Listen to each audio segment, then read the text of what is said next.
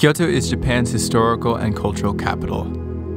It is home to a whopping 17 UNESCO World Heritage Sites and over 2,000 temples and shrines, plus a variety of other historical landmarks and museums. Kyoto is unlike any other place in the world.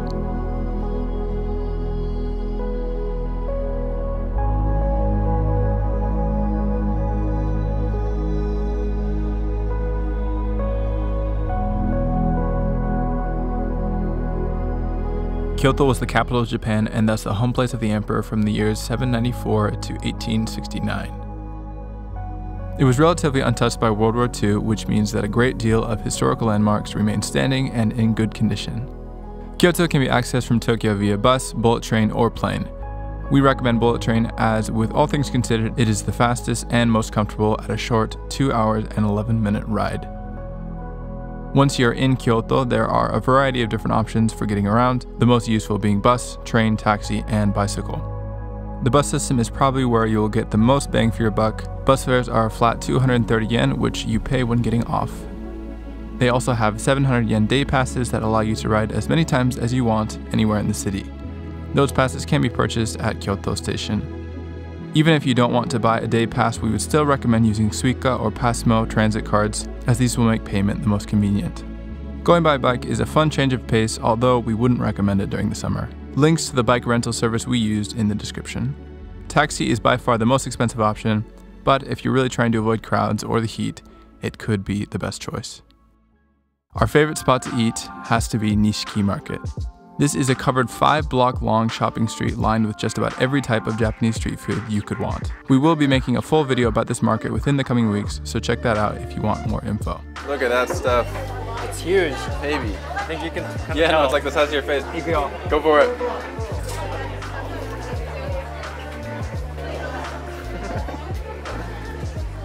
I can literally eat 100 of them. Oh my gosh. 100. Easy.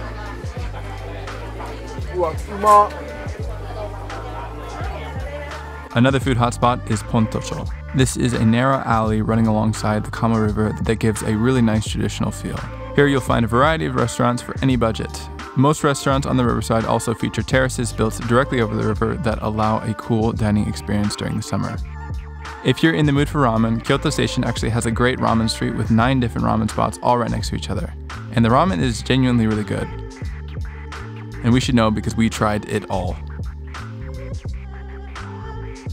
Of course, no matter what part of the city you're in, you are guaranteed to be surrounded by a whole bunch of great food options. If you happen to get tired of Japanese food while you're here, which probably won't happen, but just in case, we even found a great American-style place that's miles better than McDonald's. The main event of Kyoto is of course the historical landmarks. We actually recommend that you try not to go overboard because it can be really easy to get shrined out. As I said, Kyoto has about 2,000 shrines and temples, plus a few castles and whatnot, and you are definitely not going to be able to visit them all. We have selected 11 of our favorite spots that we think all have something unique to offer. We're not saying that you have to visit every one of them, but this is just a list of suggestions so that you can pick what seems most interesting to you. But again, try not to overdo it. First on the list is Kiyomizu-dera. This is probably one of the busiest temples in Kyoto, which brings me to an important tip. Get up early. Some parts of Kyoto are so busy that it can really start to feel like you're just in Disneyland. But you can avoid the crowds if you get up a little bit earlier than everyone else. One day I actually got up at 3:30 a.m. to watch the sunrise and take some photos, and it was my favorite day of the trip by far. Now I don't necessarily recommend that time specifically, but especially for some of the more popular spots, I would shoot to be there around 6 to 6:30 a.m. Keep in mind that the train and bus systems start running at about 5 a.m., so if you want to go any earlier than that, taxi or bike are your only options. Especially in the case of Kiyomizu, which opens right at 6 a.m., it's just overall a much better experience with no crowds, and also, of course, much prettier for photos. This temple is famous for its 43-foot terrace on one side of the main building. It also has excellent views of the valley, and is especially beautiful in the fall, although significantly more crowded. The Neomon Gate and pagoda at the entrance are also very beautiful.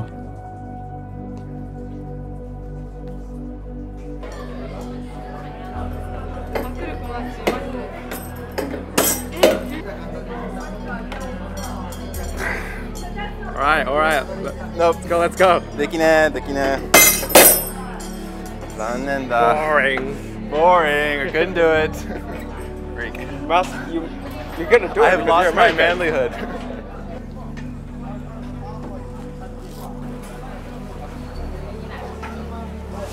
We ordered. What's the kakigori in English? Shaved ice. Shaved iced. It's already melting a lot, but. Yeah, I mean it's hecka hot out here, so. In order to get to Kiyomizu, you will also have most likely walked through the almost equally as famous Ninenzaka or Sannenzaka shopping districts. These streets have remained relatively unchanged for hundreds of years and are full of traditional machiya shops. Ninenzaka is the northern portion and Sannenzaka is the southern portion. These are also great spots to visit early in the morning. Especially the area nearby the famous Hokanji Pagoda can get really busy, so if you want the best experience, the early morning is going to be your best bet. I really enjoy just walking around here and taking it all in. Ninenzaka is home to the famous Kyoto Starbucks, which is definitely the coolest Starbucks I've ever been to. It's very different, and it's very hard to just recognize this as Starbucks. Yeah, you wouldn't realize. I mean, there's a sign, but like, it doesn't look like a Starbucks. Yeah, it's never this outstanding or anything. So. What I've heard, it's actually, so it used to be just like a regular building, and then they actually like built the Starbucks into it. The inside is like completely. We got our drinks. We got ice, chocolate ice. I mean, chocolate Ice. chocolate milk. Yeah, ice chocolate milk. And this is like vanilla cream frappuccino. Yeah, something like that. I don't know, it looked good and cold. And then this New York cheesecake. Yeah, food is just like just like a basic Starbucks food. Right. The way we eat. Yeah, we're sitting on our tatami rice mats here. In like kind of like a traditional like, what do you call this in Japanese? Like one of these types of buildings, like traditional. Washitsu? Washitsu.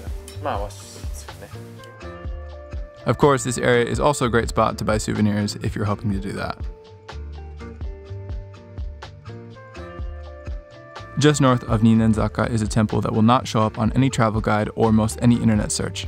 While I was exploring, I stumbled across this small mountainside temple called Choraku-ji, and I think everyone should give it a visit. Okay, I'm just out doing some exploring here, and seriously, this is one of the cool places I've been so far. Tons of bugs, but there's like no one here, and it's like this really cool like shrine, cemetery, temple kind of. Oh man, these are old. I have not seen anyone else, and it's actually really cool. Like I just feel like I'm out here, and the shrine is super pretty, and I'm just here in nature, and seriously, like Studio Ghibli vibes, honestly. I'm gonna get like transported to some other like spirit world or something. Super cool though. Chion-in Temple also flies under the radar for a lot of tourists, but we're big fans. This temple features the largest gate of any Buddhist temple in Japan, which stands at an impressive 78 feet tall and 164 feet wide. Beyond that, the temple's garden, in my mind, is among the best we've seen.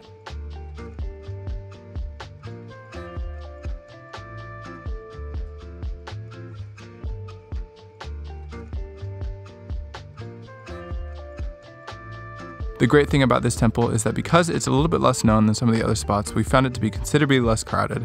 Also, fun fact, this shrine was used for certain scenes in the 2003 film, The Last Samurai. Nanzen-ji is the next spot on our list. This temple is unique in that it has a huge Roman-style aqueduct running right through it. I think this is fun just as a change of pace and to experience something different. After paying an entrance fee, this temple also allows you to climb to the balcony of a large front gate, which is also pretty enjoyable. This is, I think, the only shrine that we've been to where you can like actually climb up the gate. The gates. Like this is kind of cool. Heian Shrine has our favorite gardens in Kyoto. They are very beautiful and surprisingly not all that crowded. One section of the garden features a covered bridge with spots to sit and even a place to buy fish food so that you can feed the fish and the turtles, which is actually pretty fun. I don't know what it's made of. It looks like it's just made out of like rice. Cool. These guys, they already know what's going on here. They're excited. Oh, look, there's a big turtle right there. Is that a snapping turtle? Oh! Ooh. Oh, this is the big guy. Dang. That's strong. Yeah, these big turtles, they're taking all the. Oh. Alright, They're fighting over it. Or a bigger one. It's a big one. Oh. This is nice. I like this. It's just like a little, kind of a little path over the river. Yeah, this is like a bridge. Or not river, but This is bridge, but it still has like, or what they call it, the bench. yeah. The bench is like on the both sides. And then you can just hear the nice like wind chime. Yeah. It's a nice place to relax. I feel like when you're in Kyoto, like it's pretty easy to get like shrined out because there's just so many shrines and temples. But they are actually all really cool. And like they all are slightly different. I think some are more similar than others, but like we've still been pretty consistently impressed. You know? Like when it gets near the end of the day and we've already been to like 4 in one day, you know, that's when it's like you're like a little bit, you know, kind of just tired of it. But if you plan well and you really only go to, you know, two maybe 3 a day, then they're great and like they're super pretty and you're like, wow, I'm in Japan. So I'd say worth it, but you don't try to go to too many at once. Also, the shrine's main building itself is quite striking. Heading due west, we arrive at Nijo Castle. This is another good spot that allows you to take a break from temples for a little bit and try something different. Just inside the main entrance, there is a little kiosk that has a short audio overview of the history of the castle, and I actually found it to be really interesting. One thing to watch out for is the inside of the castle is closed on Tuesdays some months of the year, so if you're hoping to actually go inside, watch out for that. That being said, on those Tuesdays, the castle grounds are significantly less crowded, so take it or leave it. Isn't it kind of impressive? Like the people just build all the rocks. It is interesting. By hand. Yeah, like these huge like boulders essentially. Of course, like they don't have like, you know, big tractor or anything. No. They just do it, lift it up. Right. The humans and. Because this was built in what? 1806. 1806? Yeah, 1806. Okay, so it's not incredibly old, but it's still pretty old. I think they're like cutting rocks. Skills are really high because it's very flattering. Yeah. It's hard to just like, you know, straight up. I wonder where they got the rocks from too. Like, you know, you don't just find rocks like this. Like that big rock. Yeah, like that's not just something like you just see on the side of the street. You know, like you gotta like you gotta get it from somewhere. Bring it down from I think mountain or something. Probably. One really great thing about pretty much everywhere in Japan is that you've always got vending machines. So like, you've always got options for drinks. Like normally, at least in places in the US, like you have water fountains. And sometimes you have places where you can like buy drinks. Oh, did I open this? Oh, no. But here, like, if you want some mugicha, you get mugicha. Or some Coke or Aquarius or whatever. So, honestly, really nice. Heading north, we have probably the most famous temple in Japan, Kinkaku-ji. So we're actually somewhat hesitant about recommending this place. It is the most famous, of course, for the beautiful golden pavilion and surrounding gardens, but it is so busy that it can somewhat take away from the experience, and sadly, unlike other popular temples, it opens at 9 a.m., which is not nearly early enough to be able to avoid the crowds. So keep that in mind if you do decide to come here. It is such an iconic building that it is hard to miss, but it kind of feels like Epcot. So this is a special ice cream. You see the gold flake? It has actual gold on it, gold leaf. So we're gonna eat gold. So do you think the gold makes it taste better? Yeah. What was that? We see your reaction. Oh, okay. That was crazy. Now going southwest, we hit the Arashiyama region. Now there's a lot of stuff to do here, but we'll just mention what we think is the best. Kay wants to go touch the water down there, so it's not that bad. It's not that cold, right? Yeah. It's still pretty cold, but. You want to take a dip? Huh? You want to take a dip? Take a swim? Just jump in. It looks totally safe. Yeah, I'm being sarcastic. It's definitely not safe. Right, we're gonna go to like Monkey Park. Monkey Park. Japanese macaques. They're like world famous. Itemiru? Ikimashou. Hey. It's really not that hot, but we're sweating so much. It's just so humid that like it just doesn't evaporate at all. Welcome to Japan. Welcome to Japan. It's very humid. Don't come during the summer. I mean, it's not really summer. Yeah, but like if you come in the summer, Yeah, it's gonna be killing you. Yeah, so we don't recommend it. It's a monkey. Macaque. Surprisingly, the view is like actually really good from up here. All right, let's go find some monkeys. Monkey Park is a bit of a hike, but it's actually a lot of fun. This is a park where there are essentially just loads of Japanese macaques running free with no fences or cages or anything like that. Sorry, it's empty.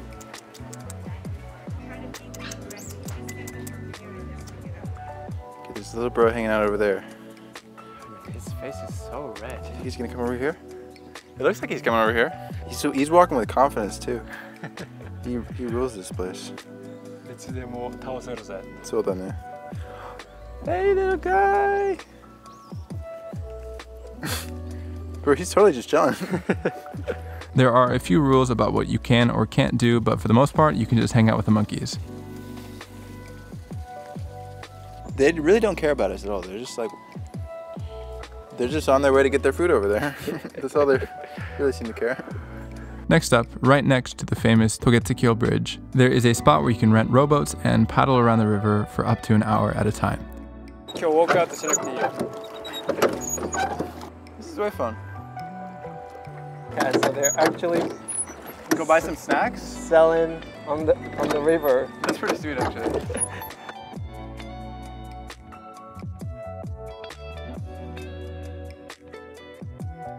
And then, of course, you have what Arashiyama is most famous for, the bamboo forest.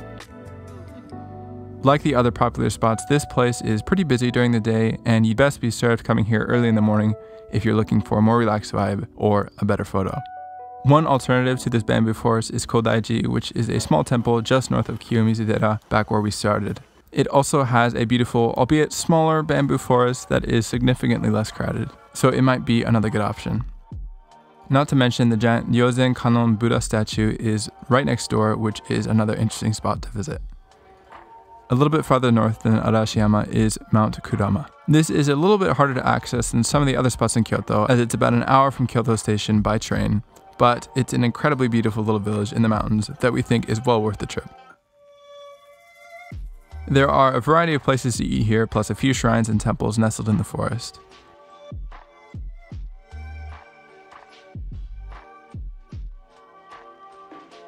It's just a great spot to walk around and explore.